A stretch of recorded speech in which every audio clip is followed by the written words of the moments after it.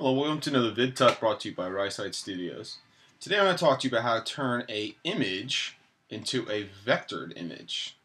So we got Illustrator and Photoshop open right now, and here's Photoshop. So the first thing you want to do is you want to take your photo and you want to cut out all the background so you don't see that. So we already went ahead and did that. So where is the file? And I'm sure we'll find it easy enough. Here it is. Okay, so we cut it out. You see I kind of left a little bit in there, so you can kind of use some of your methods. You can just use the brush tool, or the eraser tool to cut out as much as you like. So we're just going to use this image. And, lastly, what we're going to want to do is get rid of as much background as you can. Don't make it incredibly too detailed. Get rid of the edges.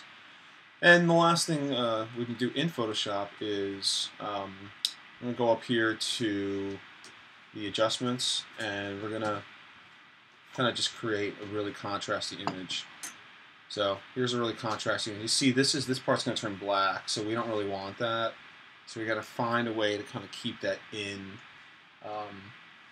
We can make it a little brighter, but remember it's going to be actual, as contrasty as possible, because that's what it's going to look like later.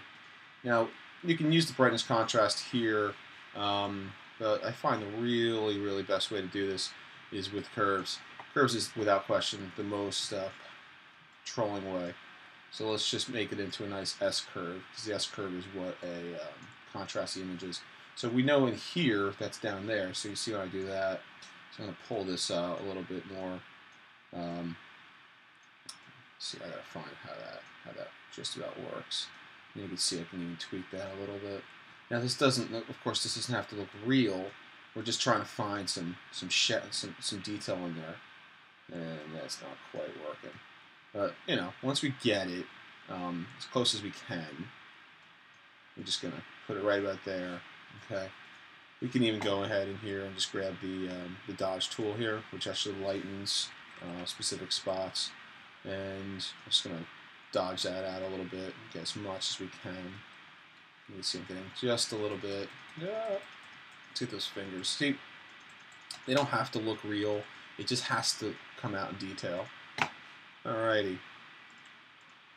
So there you go. Yeah, that's the image we're going to be working with right now. Alright, so next thing I'm going to do is I'm going to save it. I'm going to do File, Save As, or excuse me, Save for Web and Devices, just to make the file a little bit smaller. And I'm going to take this into a PNG because it's got the transparency. It doesn't matter the size, really. We're just going to make the save. I'm just going to save it as mug and put it on the desktop. Alright, there it is. It's done. And next thing I'm going to do is we're going to go to the desktop. Of course, I'm just going to go ahead and open up my browser here in the Finder and find the mug. Hit the spacebar on the line. So see, that's the right one. And next thing I'm going to do is I'm going to drag it right into Illustrator. There it is, dragged in there. It's going to pop open just like we had it before. Okay, let's zoom out a little bit. Obviously, it's a little on the big side. Let's make it a little smaller. And there we go. All right, let's zoom in. Just keep it on the artboard. All right, next thing I'm going to do is, since it's an image, it automatically gives you this live trace option. So I'm just going to click it, and you can see immediately it's going to jump, and there's a vector.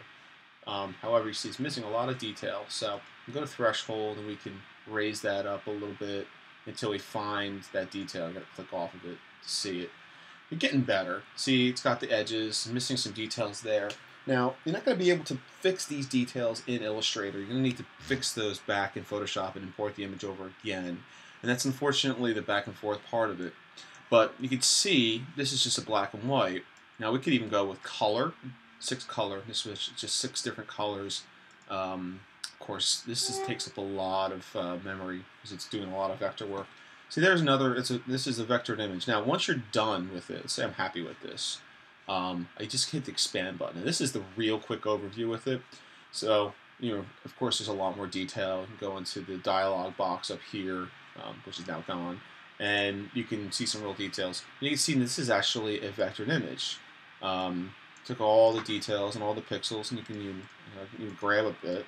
Look at that, and that's it. So there's how you turn a photograph into a vectored image. Thanks again for watching.